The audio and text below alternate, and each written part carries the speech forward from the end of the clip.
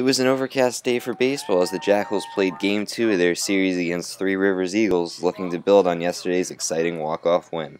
Joe Calfapietro stuck with what was working using the same lineup, and on the mound for the Jackals was John Lucas.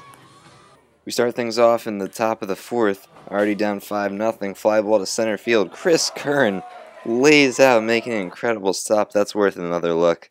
What a catch. He'd be slow to get up after that one, but would lead off the inning with a single and eventually come around to score on this ground ball by Brandon Jones to cut the lead to 5-1. Just two batters later, runner on second for Nick Giaraputo. He lines this one into the gap. That's good for a double, and it'll score Brian Sabatella to make the game 5-2. It was already raining pretty steadily then, but it just got worse from there, and the game had to be called in the top of the 7th inning. Because it went more than 6, the game would be counted as an official game, and the Jackals would lose 8-2. The rain was the Jack Pack's time to shine, pulling the tarp in record time, and afterwards having a little fun in the rain.